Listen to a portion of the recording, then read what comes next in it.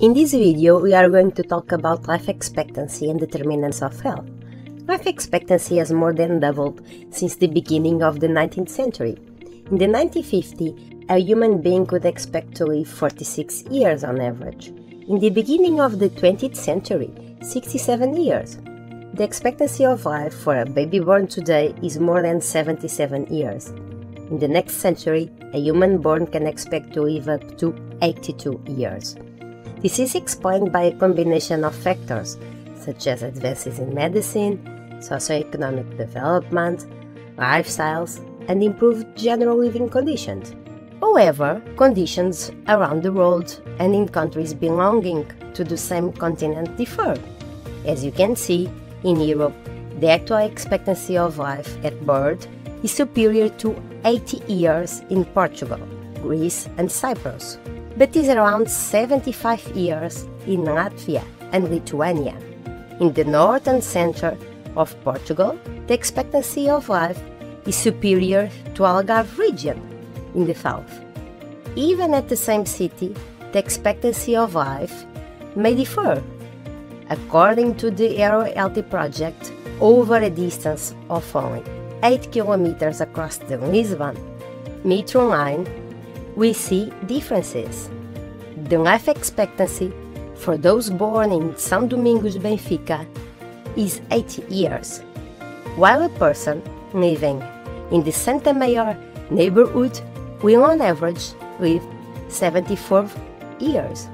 These differences may be explained by aging, social and labor conditions, access to employment and education, health literacy, individual choices in relation to health, dynamics of local environments, and access to high-quality healthcare services. All these are determinants of health. So to improve health, reduce illness and have great quality of life, we need to consider lifestyles, individual choices in relation to health, dietary patterns, practice of physical activity, sexual behavior, tobacco consumption, illicit substance use, among others. We should also understand the impact of environment, social relationships, and general living conditions. Living conditions refer to the context in which people live and work. These may be the general socioeconomic conditions, such as access to employment, house, water, sanitation, fresh food, education, healthcare services, culture, access to clean and affordable energy, and the design of public space. Spaces shape up possibilities or barriers for people to play, exercise, stay in contact with nature, and connect with each other. They reflect opportunities for carbon sequestration and oxygen supply, which improves air quality and prevents respiratory and cardiovascular diseases. Their configuration defines the level of walkability for citizens and adoption of soft transportation modes, which influences quality of life and independence of all people. The design of urban space also influences exposition to stress and heat, which are risk factors for strokes. The main social and environmental determinants of health may be addressed by the guidance of the United Nations Agenda for Sustainable Development, namely by the targets defined for the Sustainable Development Goals. The best way to understand this is by mapping the general attributes of a healthy community. When we think about the community plenty of health and quality of life, some attributes immediately come up. People are employed and have access to a good work. Businesses get the money they need to survive and grow. People pay affordable prices for goods and have access to healthcare services. Institutions are effective in their work, accountable, inclusive, buildings are energy efficient, employers and employees are committed to a friendly environment that promotes health and well-being at work. Organizations deliver people-centered services and appropriate support to those with special needs or in a vulnerable situation. The houses are affordable, the community of residents stay and is comfortable with living there. People have access to local, affordable, fresh and nutritious food, and there are public places to play and exercise that residents use also to connect socially. A healthy community is also a place where residents are connected by the purpose of reducing the ecological footprint and engage public and private initiatives with this aim. Public policy brings opportunities for people to contribute to community gardens, to grow fruits and vegetables, sell in local markets and consume it.